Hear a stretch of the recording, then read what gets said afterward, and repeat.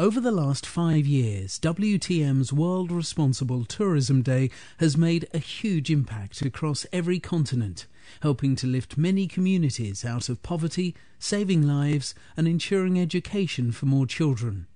Travel and tourism is uniquely placed to create a positive effect worldwide, from working practices to distributing earnings fairly, from teaching locals core skills to providing clean water. Throughout 2011, we've been closely following some of the champions of responsible tourism and have given video cameras to specific projects to pay recognition to how real work can make a real difference, where ideas and theory have transformed into life-changing practices.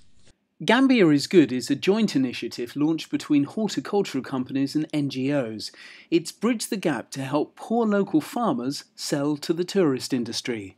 We go with our trucks, collect the vegetables, bring it to a central location, sort it out, and then wait for orders every morning from hotels and restaurants. The scheme has also trained over 1,000 farmers, many of them women, in efficient farming methods and delivering high-quality produce. It's now much easier for us to get crops to market, and we've received really good training in farming practices. It's made a huge difference to our lives. Hi, my name is Claude Graves. Together with my wife, Petra, we founded and built Nihiwatu Resort on the island of Sumba. It's in eastern Indonesia. The foundation is about creating health. We have 5 clinics. We focus on malaria. We've reduced malaria in a region of about 120 square miles by 85%. We support 14 schools overall. Those kids have libraries now, school supplies. They even have school lunches. It's pretty good. In Costa Rica, the Desafio Adventure Company has invested in people way beyond the benefits to their own business. As well as employing their own staff, they're fostering entrepreneurship in the area. I get great support from them. Everything that I need, I get it. Company like Desafio, you can grow super easy.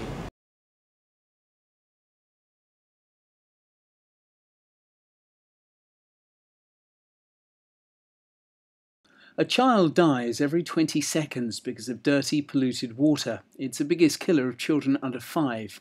In a remote area bordering the Samburu Nature Reserve of northwest Kenya, a 3-year drought has taken its toll, with children as young as 6 forced to risk their lives to get water from the river.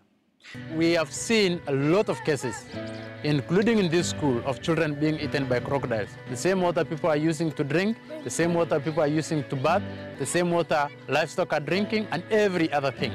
So the level of hygiene of the water is really very low.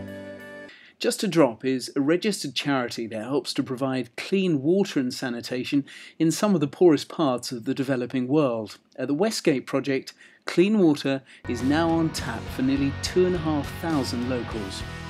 What you've seen are local projects of international significance.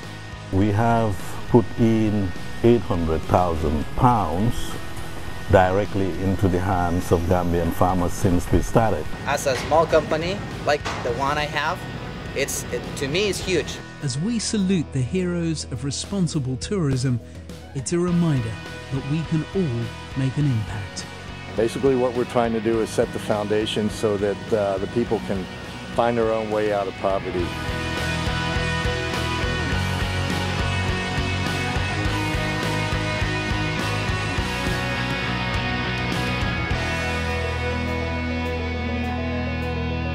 World Responsible Tourism Day. What will you commit to?